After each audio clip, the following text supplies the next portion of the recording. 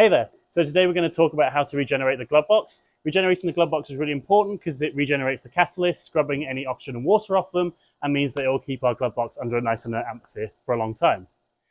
Okay, so to do this we need to first go to the panel and turn off the circulation purifier. That'll give us options to start regenerating the glove box.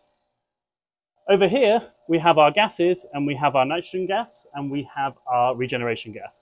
The nitrogen gas is 4.8, so it's very pure nitrogen. And the regeneration gas is what's known as H5N, which is 5% hydrogen in nitrogen. And that hydrogen helps clean off the oxygen and the water and regenerate the catalyst. Okay, in the regeneration cylinder, we want to have a decent amount of pressure left in there. The regeneration always takes about 1,000, so we have about 1,500 in here, which will be plenty. And on this side, it should normally read between 2 and 3 psi, and indeed it reads just a little bit over 3, which will be fine. Normally you won't need to touch any of this, but just make sure that this knob here is open, which it is, good. And that's our regeneration gas connected.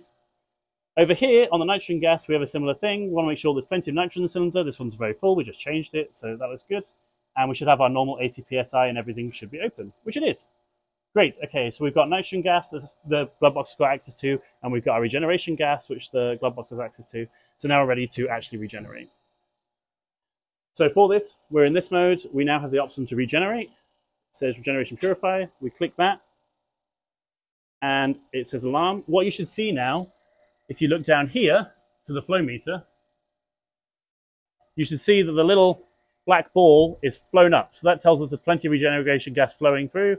Should be about 15 to 20 milliliters per minute, and it's just a little bit over 20, so that'll be fine. So that's great, regeneration gas is flowing, and that's very important because we don't want the box to suddenly run out of nitrogen or regeneration gas in the middle of the night. So yeah, and it's raising a little alarm when we've done that, and when you click the alarm, it says, proof flow regeneration gas. Okay, so have we got regeneration gas flowing? Yes, we have, we just checked. Great, so we can acknowledge that up here. There we go.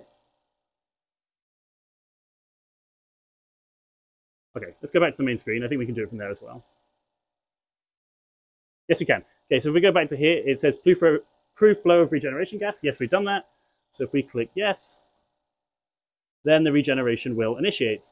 And you can see that here because the bit that represents the catalyst in the back has started to have a different symbol on it, and it's sort of turned to yellow and red. So that shows that regeneration is in action. If we click that, it also will say step 3. So that shows that the regeneration is happening. You can also show it's regenerating there. And then finally, if we go to parameters and we go to status, it will show you the remaining regeneration time. So here we have below the time since the last regeneration.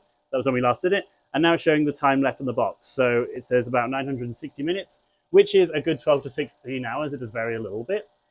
So normally we run the regeneration at the end of the day because otherwise no one can use it for 24 hours. And that's kind of it. I would recommend leaving it on this screen so that people know that the regeneration is happening and they don't just start using it in the morning. And then finally, it's good to put that the box is out of order because you're regenerating it so no one can use it. And I will just briefly turn the light off again. And then I'll go back to leaving it on that screen that I showed before. No, not that one.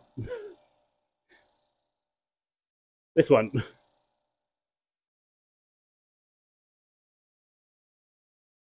Great, and we'll leave it on that screen so people don't accidentally start using it when it's regenerating. And that's it. Let's hope it's all going well in the morning, and we'll have a look then. See you tomorrow. So it is now morning, and we can see that the remaining regeneration time has reached 0. And the time since last regeneration was 3 hours, so that means it finished about 3 hours ago. And that's great, that means everything's back to normal. So we can go and press end here. We can go back to functions, we see everything's green again, good sign that the regeneration passed. And the circulation purifier is automatically turned back on, which is what we want, so the box is now circulating and keeping the atmosphere nice and clean. And that's it, we've successfully regenerated the glove box. And we can also see that we've lost some regeneration gas there, which is another sign that everything's gone well. So that's it, we managed to regenerate the glove box, and we want to do this periodically, probably every 3 to 6 months, but also with regular checks to make sure that the atmosphere is nice and inert. Wonderful, thank you so much.